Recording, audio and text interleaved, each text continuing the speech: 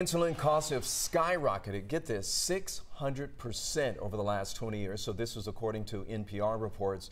Now, drug price reform recently passed as part of the Inflation Reduction Act in August, but it puts a limit on insulin costs for some, but not all. So here's who has a cap in those insulin prices. The life-saving medication needed by more than 7 million Americans currently has a $35 cost cap for people with Medicare only. So the Inflation Reduction Act does not cap insulin costs for people with private insurance, leaving millions of families struggling to pay for insulin.